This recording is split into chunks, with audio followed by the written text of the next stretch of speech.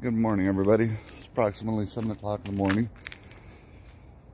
Got another drop of chips from Chip Drop. This is probably the best looking batch that I've had yet. This is my first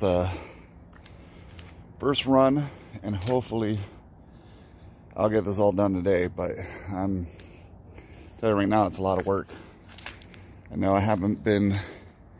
things have been really busy here lately. You know, like real life, I haven't been filming, but the garden needs some TLC, and that's what I'm going to provide for it today. Yeah, so let me get to work. Bye. Okay, so I had a little bit of a wheelbarrow issue. The tire had a flat, and let me tell you, changing that thing was a biatch. So this is all what I've done so far. Quite a bit, but still have a whole heck of a lot. But one of the things I wanted to show you guys is that, and I'm going to take a breather and probably start this up again later this afternoon. And I got to clean up some landmines because I stepped in some when I was wheeling it out. I've been neglectful on that. The avocado trees again. Again, this is a Monroe avocado. I was going to say a Russell. It's starting to do well. You can see the little buds coming in, the new growth, all over on this thing. So it's starting to take off.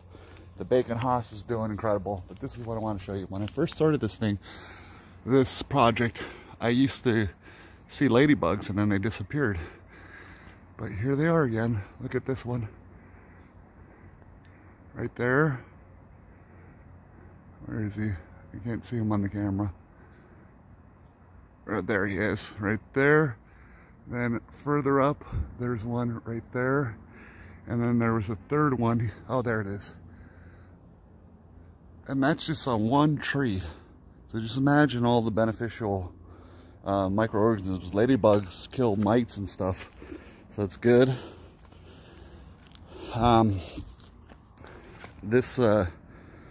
The best thing that ever happened to this tree, this carambola, is that it got crushed. Because ever since it got crushed, and of course, you know, this opened up. But ever since this thing got crushed, it's just been doing great. Everything's been doing great.